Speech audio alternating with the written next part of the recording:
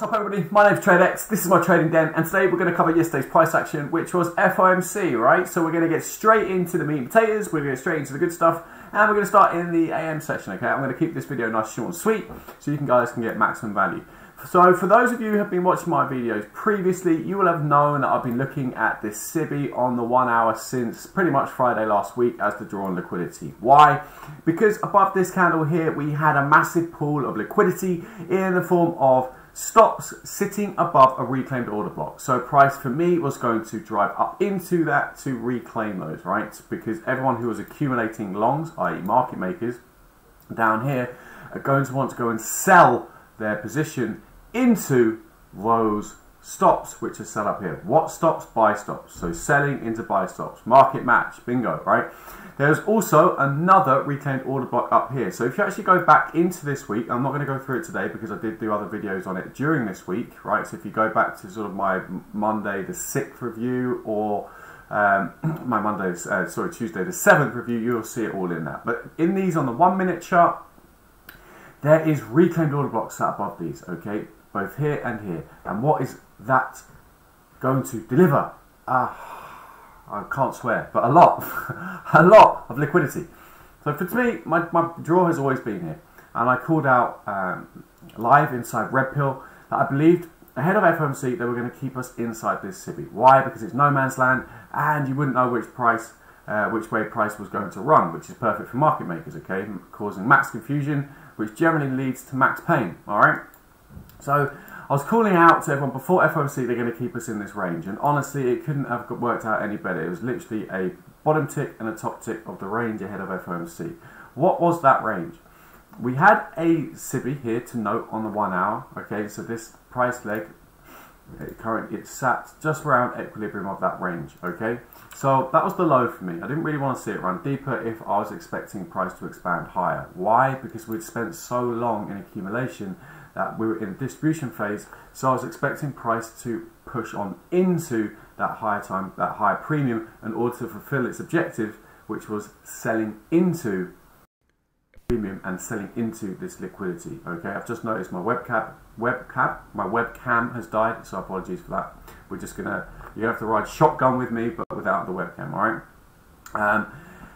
But when price is aggressively reaching towards a target, it's not going to give people a chance to get back in, so it's not going to always run down to a deep discount in order to push on higher. That's why I believed we would stay within this range for a run up into that area, and we got it, right? Now if we jump down into the lower time frames and we go to that piece of price action, you can see that this was the SIBI on the hourly. Now what happened? They didn't quite fill it. So for me, in the back of my mind, I was always thinking that is left unfilled, right? It's left unfilled. And if it is left unfilled, there's a chance price is going to come back at a later date to completely rebalance that inefficiency. Why? Because price is only doing one of two things: searching for liquidity above buy stops or sell stops, or going to rebalance an inefficiency. This hourly SIBI was an inefficiency which hadn't been fully rebalanced, okay? Now, price ran up to this level here, which was 75% of this hourly wick before dropping back. But this is all ahead of FOMC, right? So trading super lightly, being sniper in your entries and exits. As always, guys, if you want to see the trades I took, head over to my Twitter. You can see them all there. But I did take a few trades for FOMC and I did really quite well with it. But you can see price ran up here, and this was the range I was talking about, the range ahead of FOMC. And what did it top tick? Got right up to the top of that SIBI on the hourly and it rejected. What was it targeting? It was coming all the way back down to refill that SIBI, okay? This was all pre-FOMC. Our boy Jerome Powell hadn't even spoken yet, and we were getting this price action in between this range. Exactly how we had anticipated. Now, if we jump into the FOMC price action, it was probably one of the easiest, cleanest days to trade. You know, FOMC is usually an absolute beast and a monster to trade, but I found it actually quite easy to read. And the reason being is that we had a high time objective, which was quite clear and obvious. Okay, we had up here was that SIBI on the 1 hour, so we had this one here. Okay, we had this SIBI which needs to rebalance, and this is why was this my draw, because we had that reclaimed order block. Okay, so they'd already tagged one which was above here, this 12 p.m. candle on the 7th of March, but there was another one set up here. So I was anticipating price to draw up there to clean out that liquidity. Now, price, before Jerome Powell had spoken, right? Before Jerome Powell had spoken, let's get the right piece of price action, had run up to almost, it failed this SIBI, but it didn't reach up into this SIBI. So this price objective for me was left unfilled. Okay, so the entry was waiting for price to return back into the OTE zone of this leg for price to then run higher. So if I switch this out into my fib, you can see how price ran back into the OTE zone, and that it was your opportunity to run price higher into that SIBI in a deeper premium, right? In a deeper premium up here, okay? And what did that coincide with? It coincided with 75% of this wick on the daily. And as we know, wicks are gaps and they work in quadrants, 25%, 50%, 75%. So draw 75% across your chart, and that is double confluence, right? So you're not only 75% of this wick, right? Which is a, sorry, my voice is going. But you also had this SIBI on the hourly, which is where that reclaimed order block liquidity was. And there was your confidence as to why you could potentially look to go short here, okay? Now, price fell back. At this point, Powell hadn't even spoken still. He still hadn't said anything. He literally still hadn't said anything. It was crazy. But anyway, price ran back, and this is where it fulfilled that SIBI again, came back, bottom ticked it again. If we jump onto this chart, you can see it was respecting these RTH levels, which was Wednesdays at the 22nd of March. Right? So price ran up for when Jerome started speaking, ran back up there, cleaned out that liquidity. And at this point, it had filled its objective, right? It had taken that liquidity. So where were you now looking? It had already rebalanced the inefficiency. It had already taken the buy side above this level here at 40.64.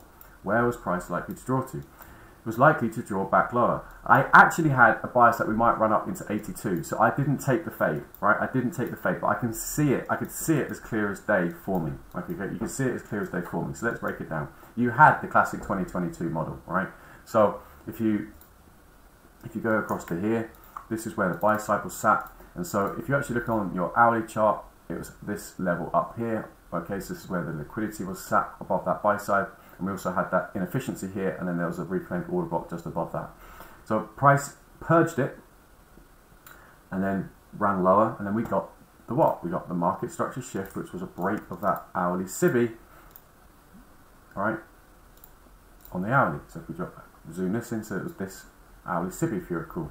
Now all we're doing is looking for price to return into what? Into a premium to take a short. Okay, and what did it run into? It ran into exactly that 62% level, okay, of the OT zone, and that could have been your short. If you didn't take that entry, you could have waited for the mid block to form. So you had the high, the low, the failed swing high. This candle here is your mid block. So if we draw that out briefly, right, you have your mitigation block here. So you could have shorted that. If you didn't get that entry, these SIBIs, they act as support and resistance. You'll often hear me call them lines in the sand. And so you could have taken an entry here as well. Okay, so there were your entries. You could have got in here. That was your trade number 1, trade number 2, trade number 3. I didn't take it. I didn't take it. I had a feeling price might want to run up into and clear out these highs. I felt it might want to run up there and run into this volume imbalance on the daily. Okay, so I decided to keep my cards close to my check. I'd already taken a really nice couple of trades during FOMC and before, so I had no need to trade it. But if you did trade it, it was an amazing trade. And what was price ultimately reaching for? Okay, what was price ultimately reaching for? What target could you have been going for on the short side here? So if we jump into the new weekly open gap chart, we can switch this to RTH hours, which is already on. And if we look at Monday, this Monday gap here had never been refilled. And so this was an inefficiency which needed to be rebalanced. And you can see during Tuesday, we came back into it almost to equilibrium, but we never completely filled that gap.